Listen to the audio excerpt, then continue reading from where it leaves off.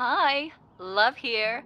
So, tell me how you're doing. Everything's fine and dandy? I gotta tell you, I'm still a bit tired after the concert. We had such a blast. But you can probably tell that by the look of the house. I do too. If I knew you earlier, I would totally invite you. I mean, it was like an open entry anyway, but I would, bug you until you'd say you're definitely coming. And the concert was amazing. I gotta tell you, I thought they were kidding by saying a cat plays the keyboard, but nope. Seen it with my own eyes. And I'll tell you a secret. That little kitty should practice from time to time. I think it hit 3 notes during the whole thing, but the show it gave, the most adorable thing I've ever seen. Oh, I almost forgot. I'm not calling just to give you a recap of the concert of the year.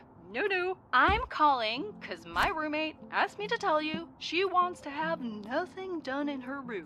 It's the one on the right when you go upstairs. But let me tell you something. If there's gonna be another concert in my garage, you're the first person who's gonna know. Or maybe the second. Like, I have to tell Kate first. She lives with me after all. Anyways, I gotta go.